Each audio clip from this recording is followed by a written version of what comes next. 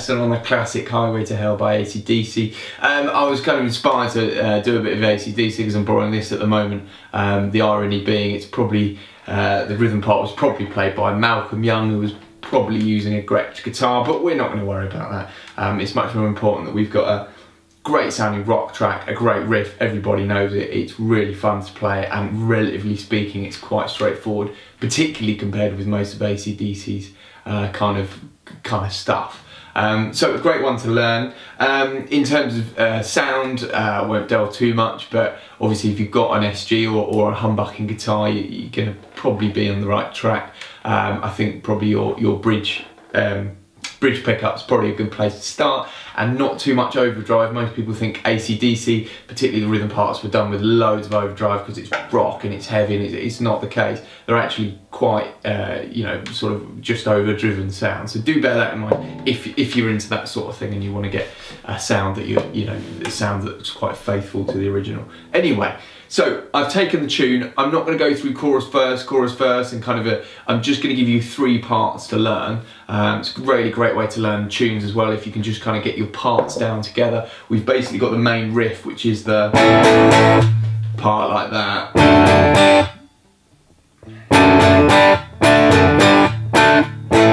You probably need about three notes there, and everybody knows what it is. So that's the main riff. Then you've got the chorus, which is that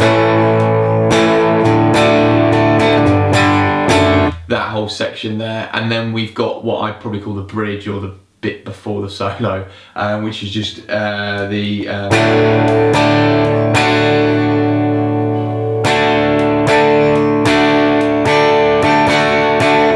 whole part there. 3 parts, relatively straightforward. Okay, so we'll start with the main riff. Okay, it starts on an open A chord, and I'm playing it as you would any open A chord. I would imagine you know what that is by now, hopefully. But don't play your top E string, we're just playing 5th, 4th, 3rd, 2nd. Now, part of a lot of what this song about, particularly in the main riff, is right hand muting. Okay, so I'm playing, sorry, my right hand is muting those strings and killing them so that we're not getting, okay, we want to just, ever so gently with the right hand, just literally touch the strings. If you do this, you don't want that, you just want, okay, just nice and short and sharp. Okay, so that's the first A, comes after beat 3, it's the and of 3, so it's 1, 2, 3, just like that. Okay, so that's the first part. We then move on to this D over F sharp chord. Now, if you've not come across this, the concept is that you've got a D chord on the top and you've got an F sharp in the bass. Okay, works really well in this context. So I'm playing 1st finger, 2nd fret 6th string. I'm playing 2nd fret 3rd string with my middle finger, and I'm playing 3rd fret 2nd string with my 3rd finger. Okay, now this is the key. You're muting the 5th string with your 1st finger unintentionally by resting the flesh against it. Now you think that sounds really complicated. It will probably kind of happen involuntarily, relatively easy. Just keep your 1st finger relatively flat. Try not to do that or anything. Okay, so you should have 6th string, 5th string muted, open 4th, 3rd string fretted on 2nd fret, and your 3rd string, 2nd string fretted on your 3rd fret. Don't play your top string. Some people do suggest that that's what you play. I'm not sure, and I think, to be honest, that sounds better anyway. Okay, now you're changing from D over F sharp to G. Now the good news is, all you need to do is keep your 3rd finger where it is, get rid of your 1st, and move your 3rd finger over to the 3rd fret on the 6th string. Again, it's muting the 5th string. So you get this 6th string, muted 5th, open 4th, open 3rd, 2nd string fretted at 3rd fret. Okay, so you need to get used to the chain very quickly. It's got to be pretty sharp. I would spend some time doing that if it doesn't feel comfortable. Okay, because you're doing that a lot in this song. Okay, so the main riff, let's just take it through. We start with the A, and we've got 1, 2, 3, D over F sharp. It's that change. Then we go again. Then. Now the last part of that's a little trickier. What I'm going to suggest, I'm going to go a bit rogue here and suggest, rather than me breaking it down into ands and fours and all of that sort of thing, is to suggest that you clap or tap this rhythm straight away. Now, based on the fact that you've probably heard this song, you know, 100 times, so you know the rhythm really, in your head you do. And it's not hugely complicated, it's quite long, but I would suggest just starting with, even just doing this on the mute strings, just having it in your head, da, da, da, 2, 3, da, da, da, 2, 3, da, da, da, da, da, da, da, da, okay?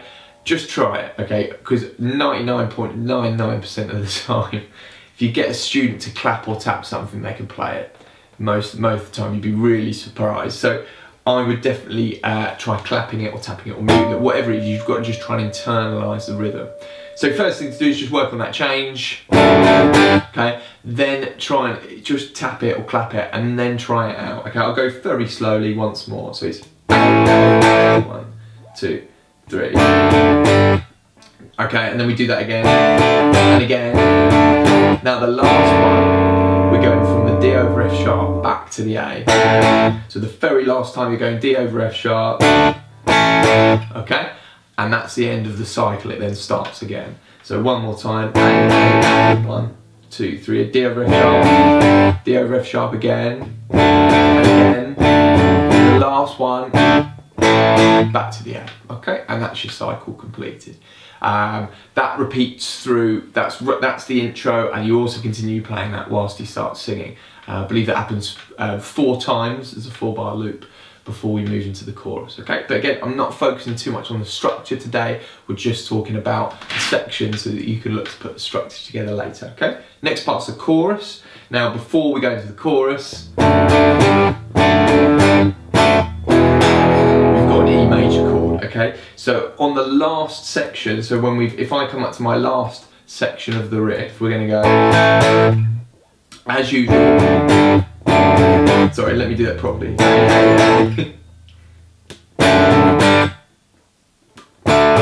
Okay, here we go. Instead of going back to the A, we go to E. Now he's only playing as a power chord, it's just, I'm just forming the whole chord there, so I'm only playing 6th, 5th and 4th. Okay, so we go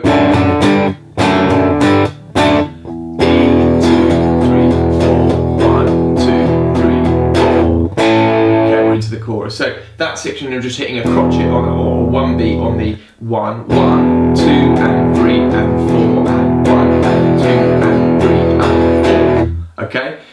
So let me just put that together. This is the last time before the chorus. E, 2 and 3 and 4 and 1 and 2 and 3 and 4. Giving you enough time just to get back into the chorus part. Okay, so that's your intro part, kind of, you know, I would learn that as it is and get used to it, and then we can sort of, we're going to tag into the chorus now. Alright, so the chorus goes.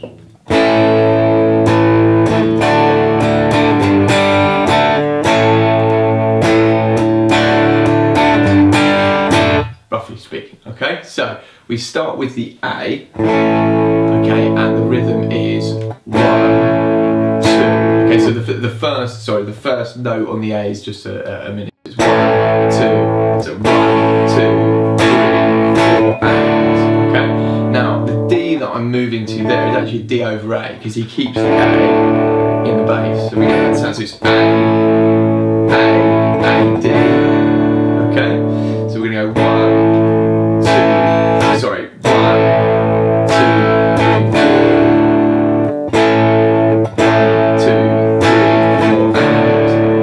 Changing on that and 1, 2, 3, 4 and okay, and then we have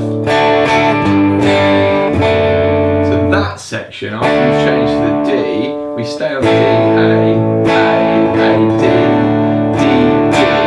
Now this is the strange bit. I'm gonna just hit a G note there. So you're gonna go from D, G on the 3rd fret 6th string as a single note, you then move straight into your G chord, the same G chord that we used earlier, and then down to a D over F sharp again. Okay, let me walk through that incredibly slowly. A, D, D, D, G bass note, G, D over F sharp, okay?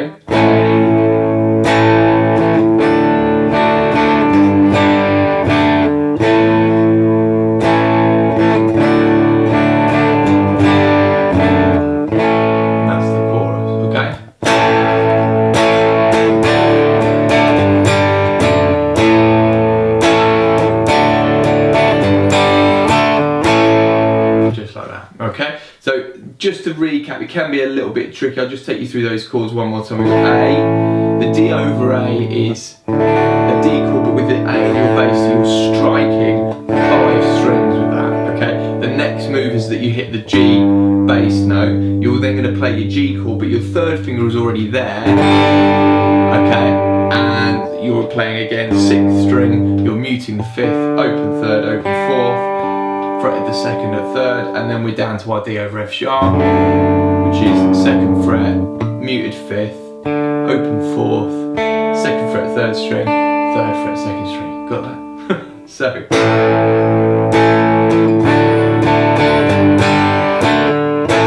Okay, and that's our chords, and that's just a two bar sort of loop, if you like. All right.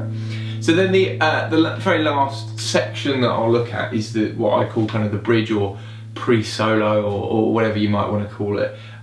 So we come out of the chorus. This is the last time of the chorus.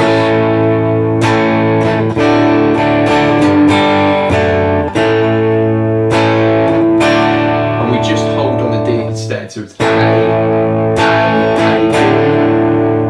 And we've got quite a long hold on the D, so we're going to have A, D, 2, 3, 4. Something nice and easy is a D sus4 chord where you play we go from the D to a D sus4, so you just put your little finger on the top string of the 3rd fret, because you get that. I'm sure you're familiar with D sus. So we're playing A from the chorus, A, D, 2, 3. I'm going to have D, D sus4, D, 2, 3. Then we're going to have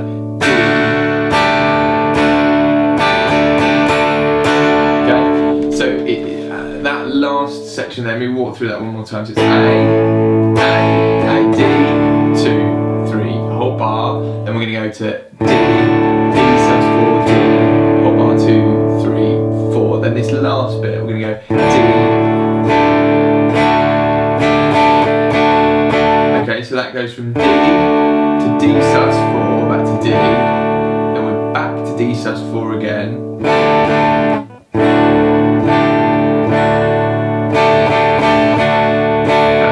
Slowly, it's a little bit complicated. So D, it's D sus4, back to D, then 3 with the sus4, and then back to D.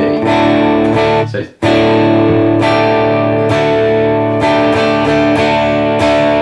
okay. So again, that section, tap it out. Dun, dun, dun, dun, dun, dun, dun, dun. Let me put that whole bit together out of the chorus. A, D, 2, 3, 4.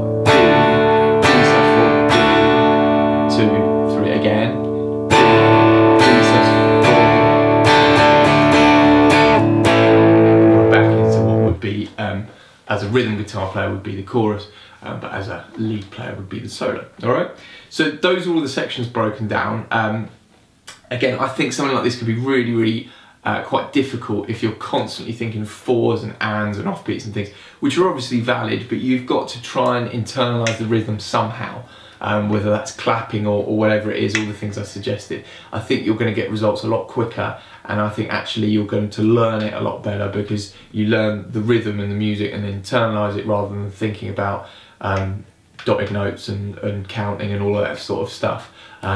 Might be initially more difficult, but I think it's really worth it. So that's why my approach has been a little bit more kind of coming from an oral perspective as opposed to kind of counting dots and things today. All right, cool. Well, I hope you enjoyed it. It's been really fun. It's a great tune. Enjoyed playing it. And yeah, I'll see you guys soon. Cheers.